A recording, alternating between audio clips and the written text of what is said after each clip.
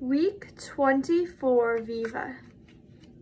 What does medieval cookery tell us about their worlds?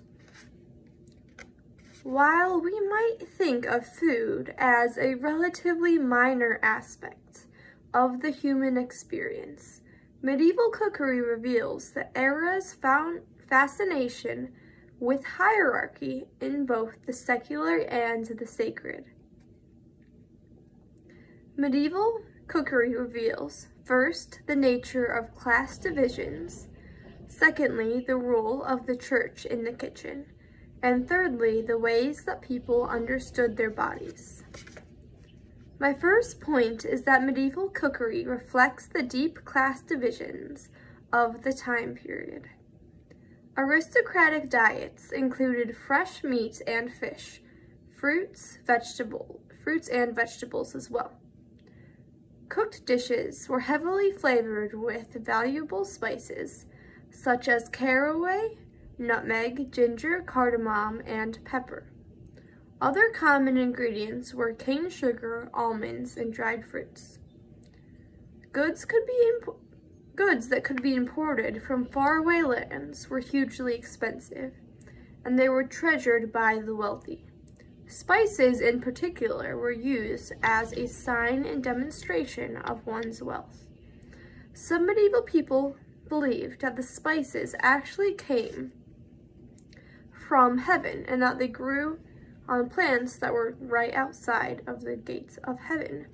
This would make sense because the spices tasted like incense smelled like, and incense was in a church, so it was obviously heavenly. It has been estimated that around 1,000 tons of pepper and 1,000 tons of other spices were imported into Western Europe each year during the late Middle Ages. These spices were not, as might be supposed, used to flavor bad meats, because those who could afford good spices could also afford to buy good meat and eat it fresh. And furthermore, as John Monroe explains, quote, spices were not a necessity because other far cheaper commodities could preserve food, unquote. Food was an important marker of social status. The hierarchical society of medieval society had three estates: nobility, clergy, and commoners. As the middle class grew larger and richer during the late Middle Ages, access to typical foods of the aristocracy also expanded. This threatened to break down some of the symbolic barriers between the nobility and lower classes. The response of the aristocracy came in two forms. First, didactic writing that warned of the dangers of adopting a diet inappropriate for one's class, and second, sumptuary laws that forbid the lavishness of the commoners' banquets.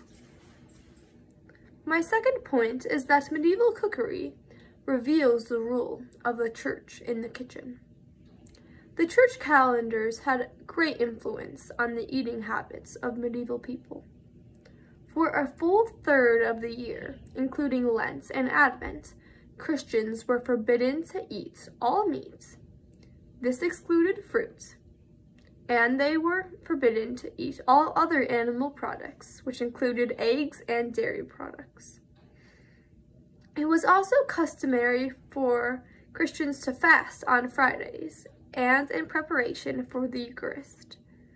Of course, as is customary for human nature, people, especially the rich, looked for ways to get around such restrictions on what they could eat. According to Bridget Ann Hennisch,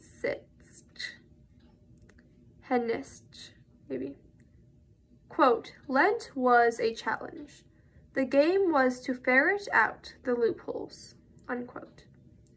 For instance, the definition of fish was extended to include all marine and semi-aquatic animals, such as whales, geese, and beavers. Because of this, banquets held on feast days on fish days, could still be, fish days meaning when they're supposed to be fasting, could still be particularly extravagant, featuring food from far-off lands, which would include whale, things that are hard to catch to show off your wealth, but I don't think whale actually tasted that good, unsurprisingly. Anyway, they could also display illusion foods that imitated meat, cheese, and eggs. Almond milk replaced animal milk as an expensive non-dairy alternative. I could imagine it would be expensive to milk the almonds. The wealthy also found that they could pay the church for exemptions from their rules. One tower in a cathedral in France is known as the Butter Tower because its building was funded by indulgences, which allowed some of the rich people to eat butter.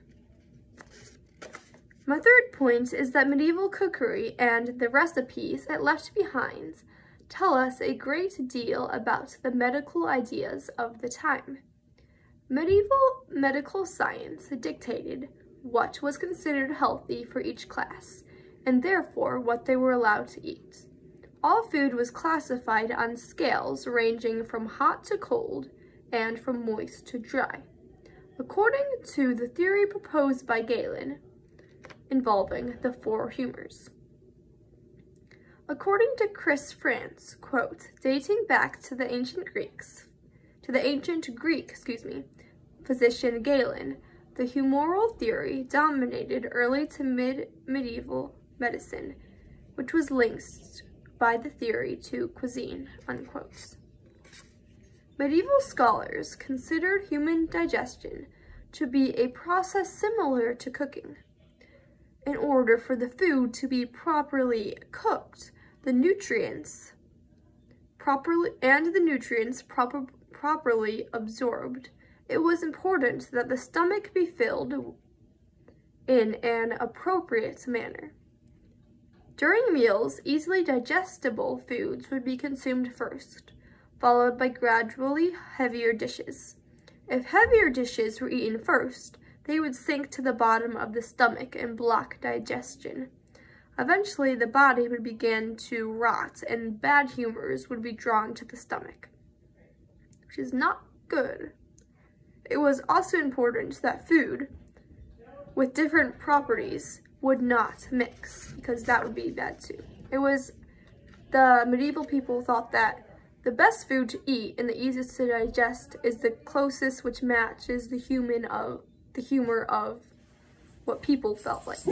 Anyway, in a typical meal, the foods were served in courses.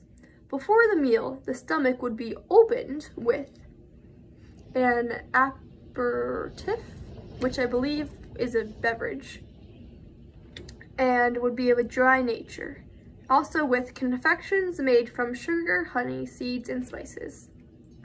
A meal would begin with easily digestible fruit and then vegetables, then light meats with pottages or broths, then followed by heavy meats, nuts, and more difficultly to digest vegetables. Finally, the meal was finished with aged cheese or spiced sugar, or a spicy wine, and these foods were supposed to be able to close the stomach and finish up the digestion. In conclusion, while we might think of food as a relatively minor aspect of the human experience, medieval cookery reveals the era's fascination with hierarchy in both the secular and the sacred. First, it reveals the nature of class divisions. Secondly, it reveals the role of the church in the kitchen. And thirdly, it reveals the ways that people understood their bodies. Thank you.